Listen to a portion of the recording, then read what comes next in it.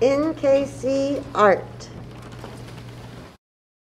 Point perspective Seaquarium. Open up a new page and zoom out so you can see all the edges. There's a ruler tool at the top. You can angle. You're going to go from one corner of the paper to the opposite end of the other side of the paper to the corner. And you're going to get black and your technical pen. And you might go around about a 3, a 4, somewhere around there will be good. And you're going to use that ruler's edge to draw a straight line from one corner to the other, diagonal across your page.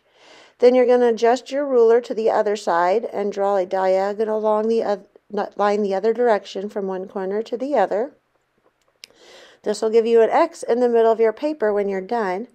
The middle of that X, the very part where those two lines intersect, is where your vanishing point is going to be, where everything is way off in the distance until you can't see it anymore.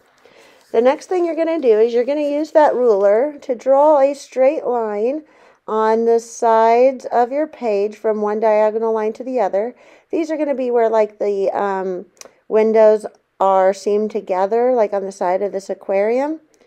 So I'm going to go ahead and put a few lines down.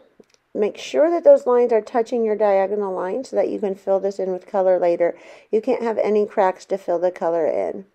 And notice how I have to have that ruler over there when I'm drawing with the ruler on, right next to where I had it, to finish my line so that there's no cracks.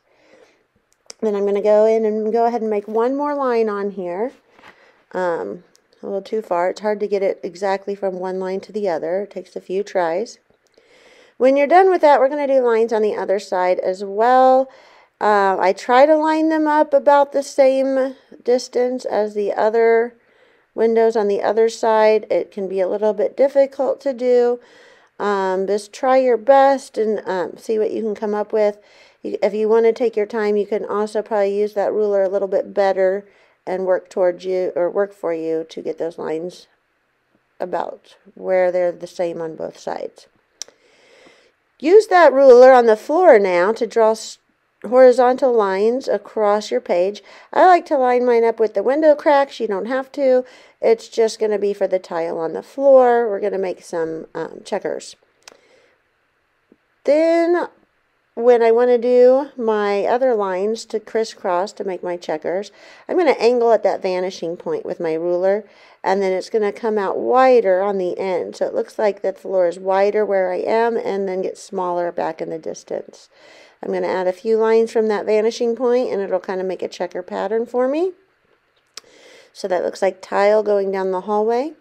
On the top, I'm just going to connect those two window lines on the side to each other with like a curve.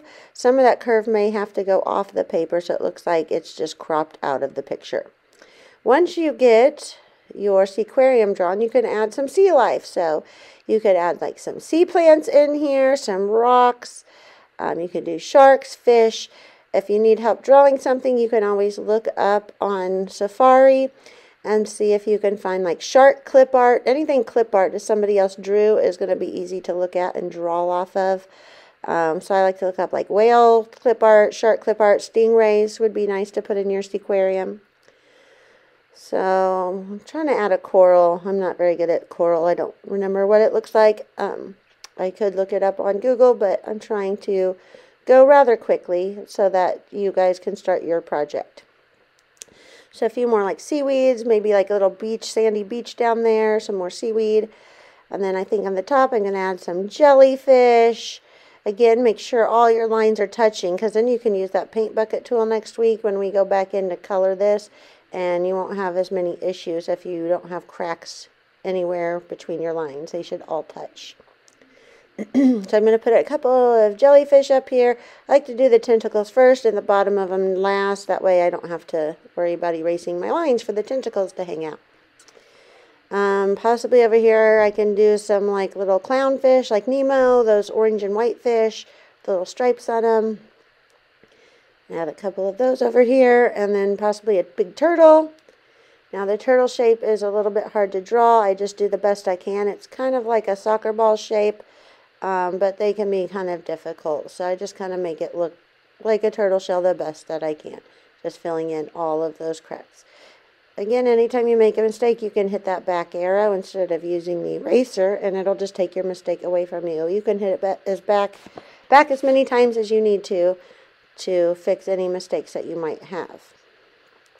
So I think I'm going to add some like angelfish over here, and then possibly like a couple of like a school of little fish going on right over here.